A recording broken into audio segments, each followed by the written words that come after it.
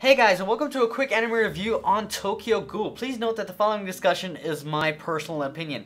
So Tokyo Ghoul is a action, drama, horror, mystery, psychological, seinen, supernatural anime where a regular guy becomes a ghoul in a city full of half ghouls, half humans, and there's like this whole society that he didn't know about until now, and he has to deal with transitioning from a human to having to be a ghoul now and have to have ghoul hunger to eat flesh and stuff like that, which he wants to actually retain his humanity in a way. So it's pretty psychological and like pretty messed up in a few ways.